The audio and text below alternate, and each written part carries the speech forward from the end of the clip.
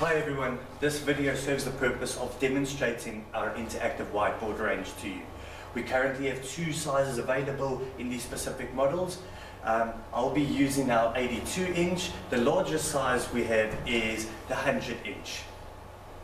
Basically, the hardware needed in order to have a system up and running in your classroom or boardroom is, first of all, you need your board. It can either be the 82 or 100-inch, depending on your classroom or boardroom size.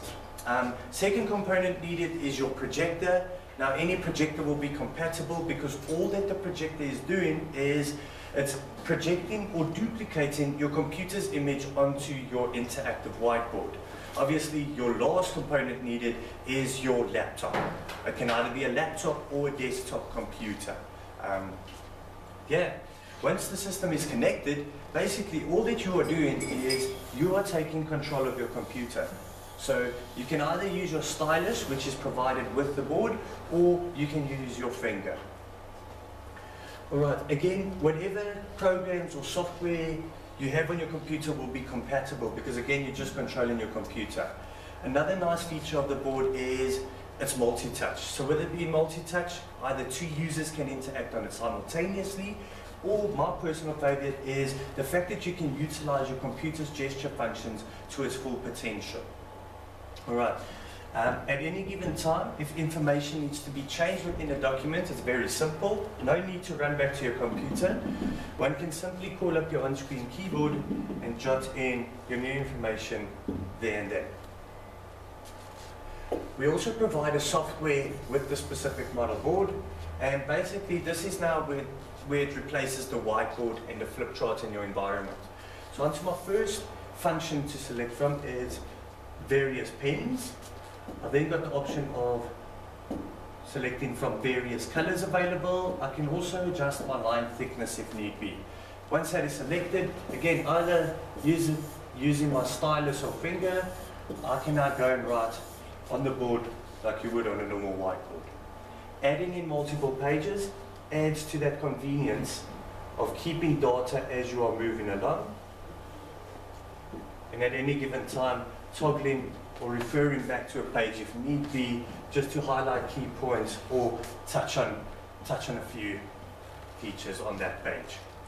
A nice feature of the board is if I go to full whiteboard mode, I can either still utilize the tools of my floating toolbar, or if that becomes a problem for me, I've always got my hotkeys on either side of the boards to use to either navigate or flip through my various pages that I've had open, add in a new page at any given time, or just grab one of my basic pen colors just to make additional notes if need be.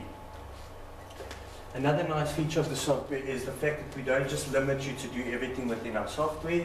At any given time, the software can be minimized, and our floating toolbars tools could be utilized over any other program. So just using my snipping tool over there to capture an image off of my desktop, where I can now go and grab my pen and make additional notes over that. Another nice feature that we provide within the software is the ability to record your sessions or lessons. So before your training session or lesson starts, you will opt to record it. Your computer's now basically just asking you where do you want to record that file or save that file. So I'm going to save it on the desktop as today's date, and then once you click save, absolutely everything or anything you now do on your computer is being recorded.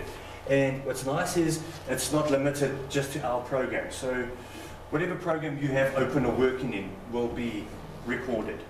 So if I jump back into my software, where I'll add a new page quickly, what I'm going to do is I'm just going to draw a three-dimensional cube. And this is purely just so that you guys can see the speed at which it records at.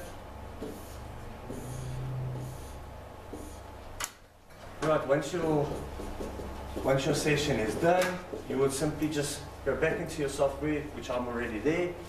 You'll then stop your recording. I'm just going to close this up. So I want to show you that it saves it as a normal AVR video file. I can now load that up onto the server, the school or business's local server, where guys can review videos or training sessions at a later stage, or burn it onto a CD or put it onto a flash stick. means that he's being recorded. So as you guys can see, that is recorded. It's not limited just in our program. So whatever program you have open or working in will be recorded. If I jump back into my software, what I do is I'm just going to draw a cube. And this is purely just so that you guys can see this video which is recorded that. Right, once your session is done, you will simply just go back into your software, which I've already there. And that's it in a nutshell. Please contact us for pricing or further information. Thanks.